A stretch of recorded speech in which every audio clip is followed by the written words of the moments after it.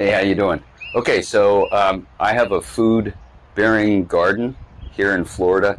I've got guandules, mango, yucca, platanos, all kinds of stuff growing here, and the squirrels love it all. Now, I don't want to hurt the squirrels, but I got to protect my stuff. I use this guy. It's a motion-detecting owl. It's solar-powered, and it has the ability to chirp, and its eyes flash red, or not red, but like a bright light, and it works especially well at night after it's had a full day's charge, and it doesn't constantly go.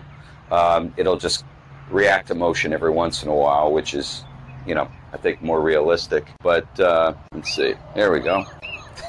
And it works great. It freaks the squirrels out, and that's what I need. I think it freaks out some other animals too and protects my garden. So awesome. Check it out. Link in the bio.